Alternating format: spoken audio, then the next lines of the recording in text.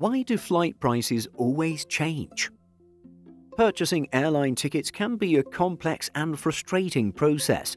Prices can change quickly and without warning. One of the reasons for the pricing change is availability. When there are few seats left, the prices go up, and for empty flights, the goal is to occupy it all so the tickets are cheaper. Other reasons are the dates.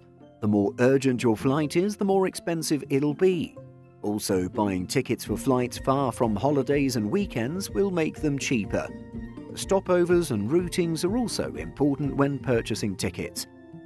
Airlines are also a factor to consider that can change the price of a flight.